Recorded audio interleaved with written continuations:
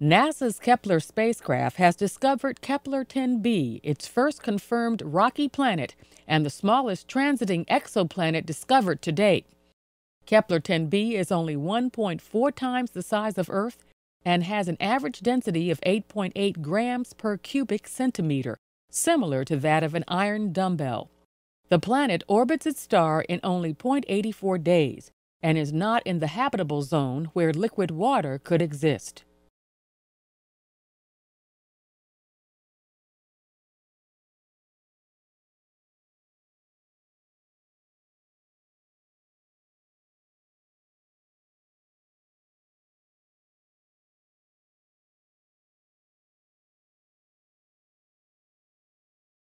This rocky planet is not like any of the rocky planets in our own solar system.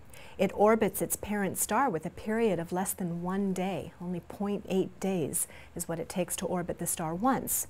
And because it's so close to its parent star, the day side of that planet is scorching hot. It's about 1800 degrees Kelvin, which is hot enough to melt the rocks on the surface. So that day side of the planet is quite molten, we believe.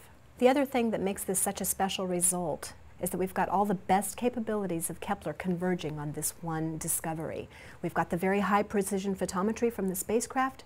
We've got the highest possible precision Doppler measurements from our ground-based telescopes, and we've got the astroseismic analysis, which allows us to pin down the properties of the star with very high precision. This discovery is a milestone not just for our team because it's our first rocky planet, but it really is a milestone for humanity in general and for exoplanet studies. There's only one other object known to humanity which is kind of in this regime that might be rocky. But this is the first detection that really is unquestionably a rocky planet. We measured the diameter of the planet by how much light is blocked as the planet blocks the starlight. We measure the mass of the planet by how strongly the planet yanks on the host star. And putting those two together, we learn the density of the planet.